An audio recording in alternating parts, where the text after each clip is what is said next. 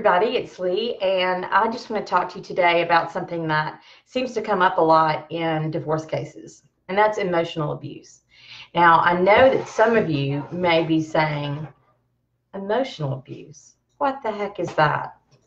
I know that some people are saying that because we've even had judges, or I've heard other lawyers say that in the midst of trying cases, but if you've been the subject of emotional abuse, then you know that it's very real. And I had a client that came in recently, and I started talking to her about terms like gaslighting or devaluing and discarding.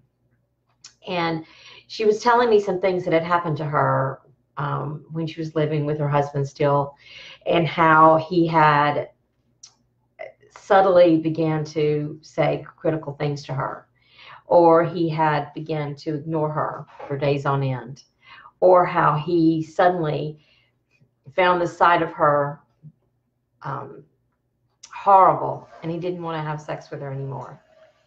All of these things are emotionally abusive, and it's really difficult sometimes to share that with a court.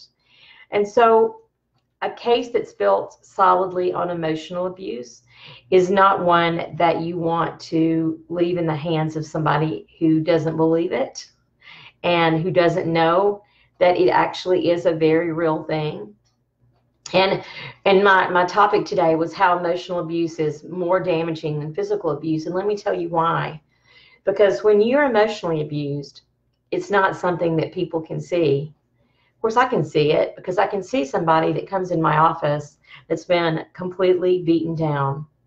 And I don't mean that you can tell physically. They may look the same, but it's the glimmer in their eye. It's the way they hold their body. It's the way they respond to questions, because their self-confidence has been completely eroded. And maybe they're afraid that what they've experienced is a figment of their imagination. They may think to themselves, am I the crazy one? Because to the rest of the world, the person that is their emotional abuser may seem like a father or mother of the year, may be community activist, may have a high-paying job, may have tons of support, because that emotional abuse is practiced on the ones that they care about the most.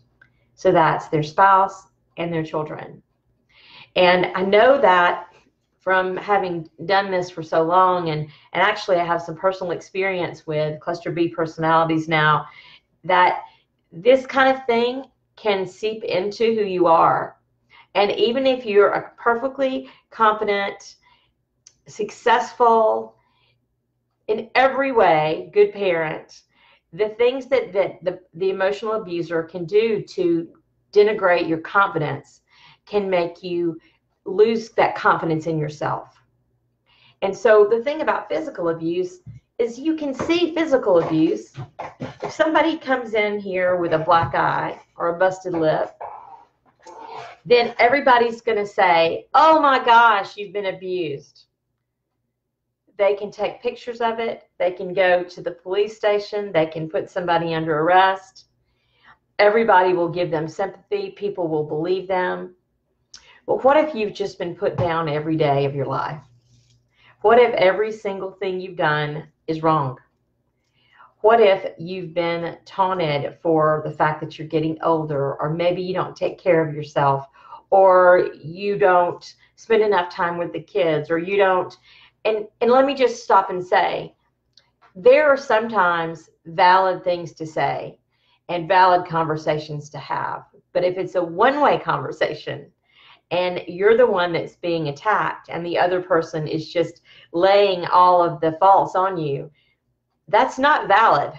That's not valid for someone to just level accusations at you and say ugly things to you without any frame of reference to make things better. They're just being abusive. Now, it's especially difficult to prove emotional abuse when you're talking about emotional abuse to your children. And the reason for that is because we can't use hearsay. So unless that child is going to be able to come and testify to what they've heard or what's been said to them, then you're not going to be able to get that information in. Now, formerly, we used to be able to have a counselor that could come and testify. And recently, we've had some success with counselors who have gotten the permission of their child, gotten the child actually sign a permission and say, I want this counselor to divulge, basically giving up their privacy rights to the court or to my lawyer or to my other parent. And that's worked in a couple of cases. Or there's something called a guardian ad litem, and that's someone who you can get appointed to represent the children's interests, and they'll talk to the children and they'll have conversations. But again, sometimes even guardian ad litems don't understand emotional abuse. And I wish, to be honest, I didn't understand it so well, because it can be heartbreaking to be in a relationship or to see emotional abuse. But because I've been practicing law for quite a long time, and because I have seen so many different situations, and I've seen the way people react, I've seen people be incredibly hurtful to each other. And someone asked me once recently about a very controversial divorce. Is this normal? No, it's not. I mean, it's not normal to treat people so poorly. I mean, there should still be a thread of decency in the way you interact with your spouse or your ex-spouse, because you love that person at one time. So if we have to go into court, and somebody asked me yesterday, are you the hammer or I don't really know what the opposite of the hammer was. I would think nail, but they were just saying, are you going to be aggressive or are you going to have the soft gloves? That's what they said. And I said, well, it depends on the case, because I personally don't think that you should go into every case with guns blazing if that's not the right strategy. You can't look at every single case and treat it the same way. But what I do know is that this kind of abuse is super insidious, and that if you want to prove it, you need an attorney who understands it. And I have had people in the last few weeks, when they come in, one woman has broken down and cried because I was listening to her. I understood her. I knew what she was going through. I could identify with every term that she threw out at me. And she just sat back in the chair and just had the heaviest sigh. Like, finally someone understands. Because there are people out there, attorneys out there, that don't know what emotional abuse is. And so if you tell them what's been happening to you or your children, they may discount you. They may tell you that you're overreacting. They may tell you to get over it. They may tell you it's not that bad. And if you are that person that has been pushed down, bullied, hurt, then that's the last thing you need to hear, is that your thoughts are not valid. You've heard enough of that. You have heard enough that your thoughts aren't valid. So it's a difficult conversation to talk about on a Facebook live stream. Some people may be watching me and going, there's no emotional abuse. That's okay. And especially if you're the person who's doing the emotional abusing, you probably have no conception that you're being abusive. Because oftentimes in a cluster B personality, like narcissism or borderline, they don't know. They don't know how abusive they're being. That's just their bottom. That's who they are. But and the fight and the legal battle with someone in that space can be very difficult as well, because there's no reasoning with them. There's never being right with them, and it's never a compromise. So I'm telling you that you're not alone, that there are countless number of people that can help coach you, can help you get through this place. I have a company, Project Positive Change, and some of you may know about that.